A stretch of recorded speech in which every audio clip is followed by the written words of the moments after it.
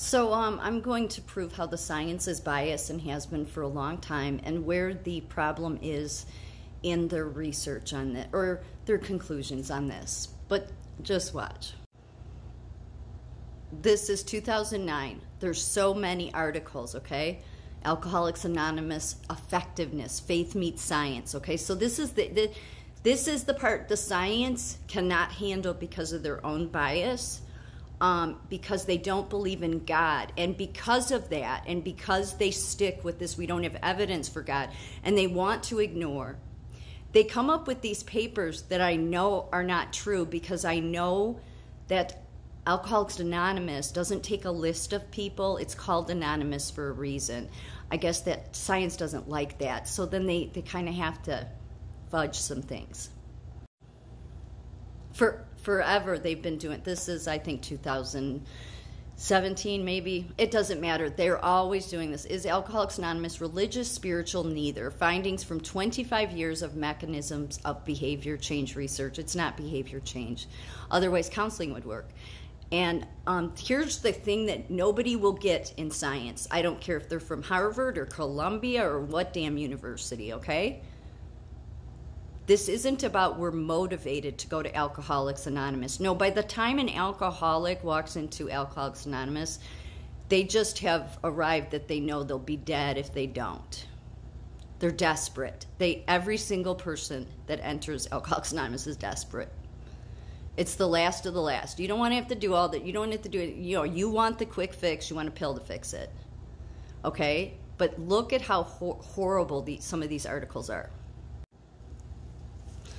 This is just a little bit. Alcoholics Anonymous is a worldwide recovery mutual help organization. It is mutual help. I mean, you're supposed to get a sponsor to help you with the steps.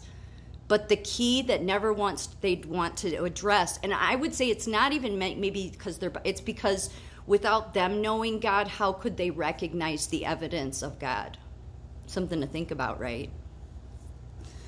In a, let's see, mutual help organization that continues to arouse controversy. In large part, concerns persist because of AA's ostensibility, quasi-religious and spiritual orientation and emphasis. In 1999, the United States Institute of Medicine called for more studies on AA's effectiveness and its mechanisms of behavior change, stimulating a flurry of federally funded research.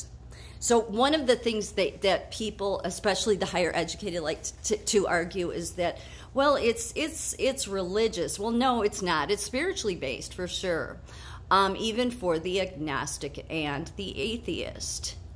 But if you're going to come in with your kicking your hands and feet because, oh, it's religious, or it's not religious, it's spiritually based because of that, well, then you're not ready to get sober, and you maybe just need to continue drinking, because the people that end up in Alcoholics Anonymous are desperate, okay? And that's where you need to be.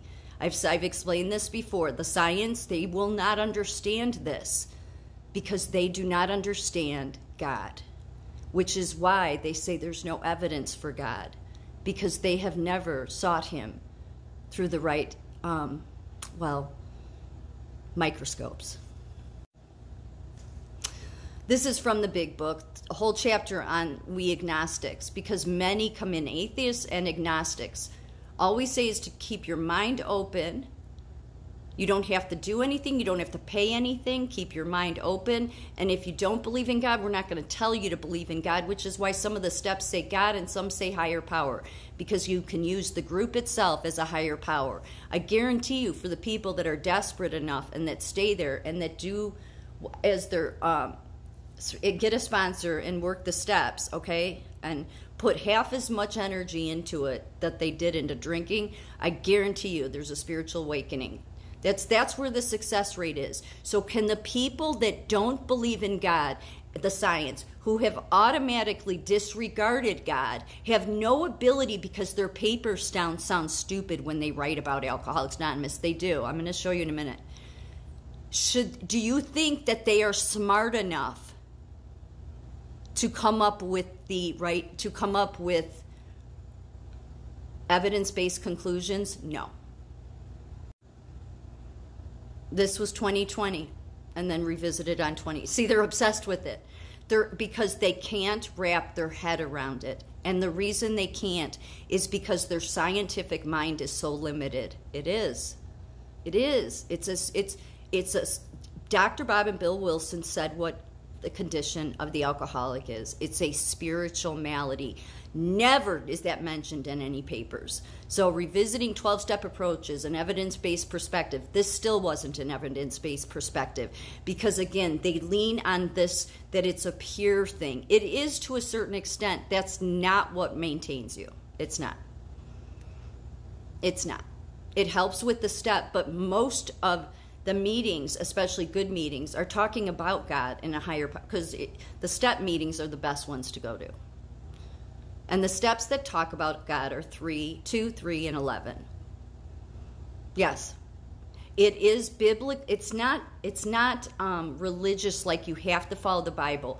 But Dr. Bob and Bill Wilson wrote it based upon Sermon on the Mount, which is in the Bible. There is nothing wrong with Sermon on the Mount. So for all of those higher educated fools that carry on that it's religious, no, it's not. It's just that you don't understand God. So for you to try to do research on AA makes you look stupid, which is why your papers that you call evidence look stupid. Look at this ridiculousness, the big explanation point. See how much they just hate it. They hate it because it's God. It is. I mean, and then it proves the Bible, too. Who did God go to? He went to the biggest sinners. Where do you think the biggest sinners are at? They're in an AA meeting, desperate. Yep, and God shows up. AA is religious. Alcoholics Anonymous is religious in nature. It's not. But these people do anything because they hate, because these people that write this stuff, and it's your higher educated, refuse to recognize the fact that God does not have to bend to your whims. But what you do is make fools out of yourself. AA is religious. Court cases repeatedly find that Alcoholics Anonymous is religious in nature. As a result, no agent of government may legally require anyone to attend AA. I agree with that, actually. I cannot stand if I'm chairing a meeting and somebody has to come because they're mandated by the court. It's the worst thing. It's not that we'll throw you out. It's just if they don't want to be there, they're not going to get any help. So, and many times we have to sign off on that record. But you just kind of hope that maybe something will get through. But no, it shouldn't be mandated. However, that said, the science needs to stop trying to research something that they don't even want to acknowledge, because they're never going to have a paper that is honest or fair about Alcoholics Anonymous, because they themselves don't know the evidence of God. See, this stuff, they go out of their way. The Atlantic, the surprising failures of 12 steps. How a pseudo-scientific religious organization birthed the most trusted method of addiction treatment. No, it's so factually wrong in every way. It is. Yes, they want to base, much of the research says, well, there was a relapse. Many times there is a relapse. But people that remember what they were like before, they'll end up back at AA. They don't usually stay. But yes, early on, especially the younger you are, you tend to have a relapse. It doesn't mean it has to be that way. But yes, it does not mean it doesn't work. Alcoholics Anonymous, most effective path to alcohol abstinence. A Stanford researcher and 2 collaborators conducted an extensive review of Alcoholics Anonymous studies and found that the fellowship helps more people achieve sobriety than therapy. So they keep returning to the fellowship, okay? And I'm not saying the fellowship is not, but that isn't what does it. And because the science doesn't believe in God, and they're taught at universities that have secret societies like Skull and Bones and very dark secret societies, well, you know the universities themselves don't even understand God. So how can you possibly, science or PubMed or Harvard or any of you people that rip on AA, think that you have any authority to talk about it when you don't even understand what takes place? You have to at least believe in God to understand it. You don't.